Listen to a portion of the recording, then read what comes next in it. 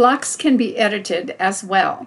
They can be edited either before or after fabrics are applied. Make sure you have Select Object selected. Select the block. Notice the pink border around the block that is selected.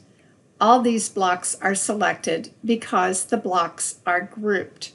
The group symbol is in the third row of icons. If you want to ungroup, click on Ungroup, then deselect and select the single block.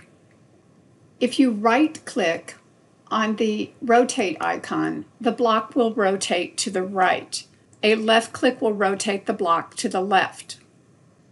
You can also rotate multiple blocks at once. Deselect, then hold the Control key down and select the blocks that you wish to rotate. Right-click to rotate to the right. Blocks can also be mirrored, either horizontal or vertical. Deselect, hold the Control key down and select the two vertical blocks. Click on Rotate Vertical. Deselect, then select the two horizontal blocks and click on Mirror Horizontal.